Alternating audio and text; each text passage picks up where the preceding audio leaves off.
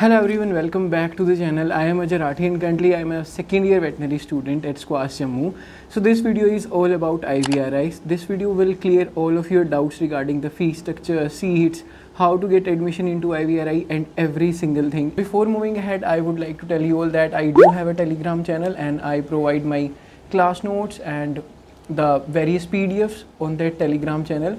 You can join the Telegram channel, the link is in the description. Apart from that, you can also just simply search Insane Ajay on Telegram and you can easily navigate to my channel. Apart from that, if you have any query, then you can directly reach out to me on Instagram. My ID is mentioned below. Apart from that, you can just simply search Ajay Rathee _ on the Instagram. So let's just start the video. So talking about IVRI, that what is IVRI? IVRI stands for Indian Veterinary Research Institute. It is located in UP. IVRI is the topmost college in India in terms of veterinary sciences, and IVRI is well recognized in foreign countries as well. So point number one, how to get into IVRI. So you can take admission into IVRI by two methods. Number one is 15% All India quota and number second is 85% state quota. Talking about the 15% All India quota, the counselling for these 15% seats is conducted by VCI, that is Veterinary Council of India, on the basis of NEET score.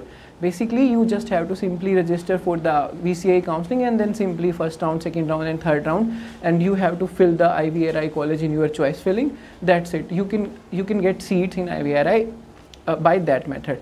Now coming on to the 85% seats. So for 85% seat, what you have to do, you have to register on the IVRI website to get admission there.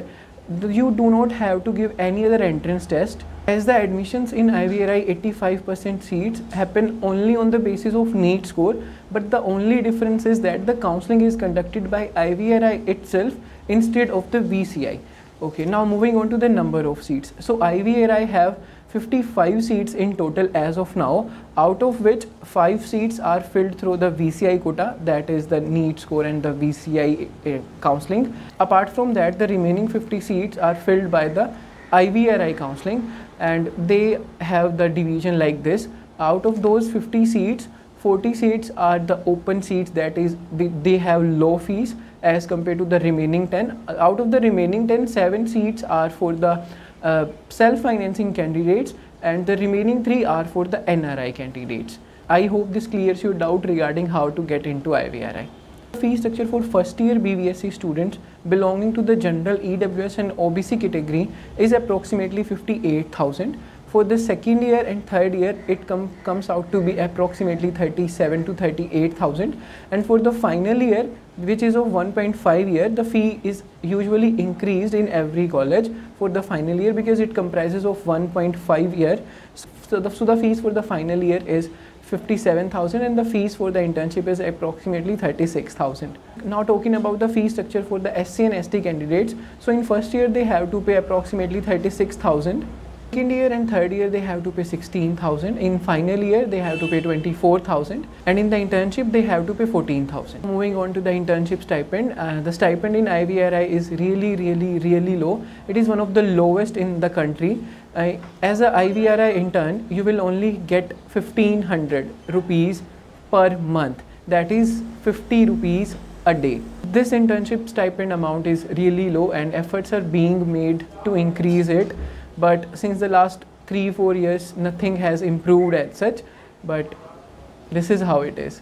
Moving on to the cutoff. Cutoff varies from year to year, but there is not a major difference between the IVRI cutoff for the 85% seats and the VCI cutoff for the 15% seats. It's more or less similar. So I am giving you a general idea about the cutoff. So if you are from the general category, then you must have your rank less than or close to 25,000. If you are from EWS and OBC, then your rank should be approximately between 27 to 30,000 for a safer side. And if you are from SC, then your rank can go up to 1,50,000 or 1,60,000. And if you are from ST category, then you can add 20-30,000 rank in it, that is approximately 1,70,000 to 1,80,000. So your rank must be close to the number provided in the video. So let me just quickly tell you that why you should join IVRI. So the number one reason is that it is a central institute and it is the topmost college in the India. There are certain limitations because the focus in IVRI is more on the research, so maybe you will not get that much attention by your professors for the academics purpose, but you will definitely have an outstanding and amazing exposure. Apart from that, the alumni network of the IVRI is extremely important. One simple idea is that approximately 80% of my professors have done their PG, PhD or even UG from IVRI, but PG and PhD are must. Like approximately 80% of the professors have done their higher studies from IVRI. So if you are not getting IVRI in your UG, then you should definitely try for getting IVRI in your PG at least. I know the stipend amount is extremely low, but this will be counted by some other benefits which you will get as a IVRI student. But if stipend is an issue, then you can join BHU, because the stipend in BHU is 23,500 rupees, which is way more higher than the IVRI. And this was all for today's video. I hope you found it informative and I have helped you about the information regarding IVRI. So if you found it helpful and useful, then definitely subscribe the channel, comment. Thank you so much. See you in the next video.